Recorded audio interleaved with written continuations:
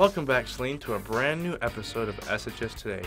First, we go take a peek at Dennis's music place, learn about some new tips and tricks in maneuvering the halls of Saline High, and introduce a new segment, Mystery Meals. All this and more on SHS Today.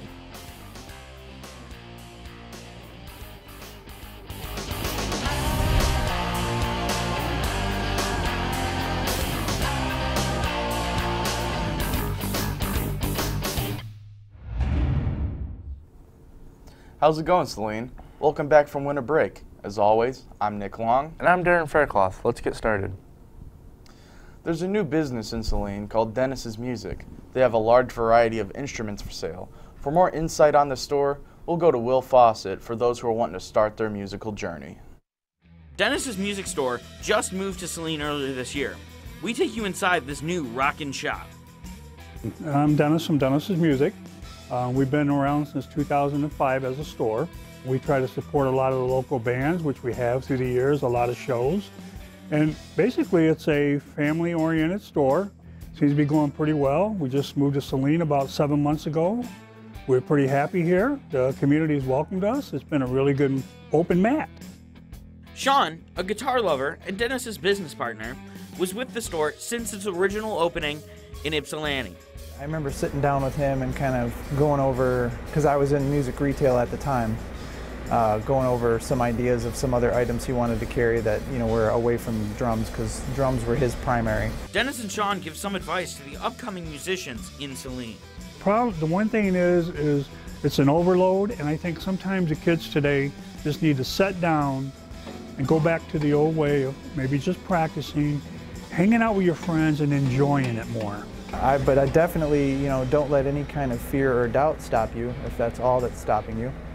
Make sure to stop by and say hi to Dennis. For SHS Today, I'm Will Fawcett. Back to you in the studio. Dennis's Music is located on 435 East Michigan Ave if you're interested in snagging your own instrument. The Saline Fiddlers recently announced that they will be playing music with Ricky Skaggs, a 15-time Grammy Award winner, at the Michigan Theater in Ann Arbor on May 25th, 2019. He'll be joined with a few special guests. Tickets are on sale at Ticketmaster.com. Most tickets are $45 to $65, but there is a limited number of gold tickets that will be available for $150. Get yours now. If you've been going to Saline for a while, you've probably noticed that even simple tasks like walking in the hallway gets a little hectic over time. So let's give the mic to Zach Plisco so you can get some tips that help you get through the day. What is going on, Saline? I'm sad to say this, but we got a little problem here at SHS. That's walking in the halls. We're going to go talk with some experts to hear more and hear some tips. Let's go. Yeah, I think when you have a school that's this size and that there are so many people going so many different ways, it's really important to make sure that you are being conscious of your behavior in the hallways. Like, you should always walk on the right-hand side of the hallway. And that's the same thing going down the stairs, too. We've got the divider in the middle of the stairs, so walking on the right-hand side going up and the right-hand side going down, and it just creates a nicer flow. With all the traffic in the halls, we hear about some pet peeves that Mrs. Stager has.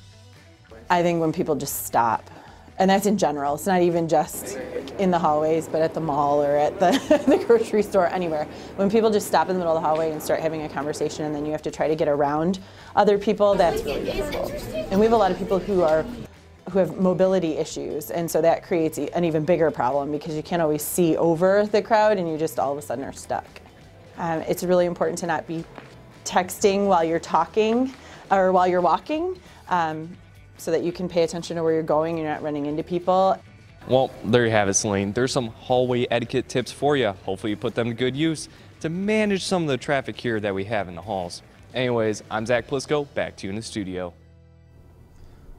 Now that everyone knows how to properly walk in the hallway, I'm curious to see how getting to class will look. On December 14th, students from Mr. O'Brien's U.S. History class were in the large Hornet Hub to present a museum about World War II. Students around the school came to visit to see all the interesting exhibits, hard work the class put into their projects. Man, all this talking has made me hungry. Let's check in on Luke Atzinger for some mystery meals. We ordered fries from 3 different fast food restaurants to see how similar the food is. We also had a few students help us out. This is Saline Eats. So the McDonald's fry was very hard and cold and crispy, and it didn't have much fryness to it, like the potato part. McDonald's fry is like a generic French fry, just like skinnier. The Wendy's fry is a lot similar to the McDonald's fry. I thought it had a little more texture than the Wendy's fry. Wendy's French fry is obviously Wendy's. I could tell because of the potato. It's more or less like has the skin on it. I think that I'd say the one that really messed me up was definitely the KFC one. KFC fry is completely different than the other ones. It had a lot of texture, it was really crunchy. It had a lot of spices and it was a lot larger. It's kind of like a bigger French fry, more like a steak fry. I would not be in on the debate that all fast food fries are the same. When it comes to like the difference between KFC and McDonald's and Wendy's, there's a big difference. Each fast food place had a different like size and shape of fry, and like the textures and the crispiness or like softness of a fry and the seasonings were all different at every fast food place. I think it's Burger King. All right, thanks guys for coming on. Back to you in the studio. In my opinion, I'd go for the McDonald's fries. Thanks for the story, Luke. Well, that's all the time we have for this week. I hope you enjoyed the show. I'm Nick Long. And I'm Darren Faircloth. Tune in next week to meet an important Saline administrator, learn how the school store is operated, and check out our new segment, Common Sense. Have a great week, Hornets.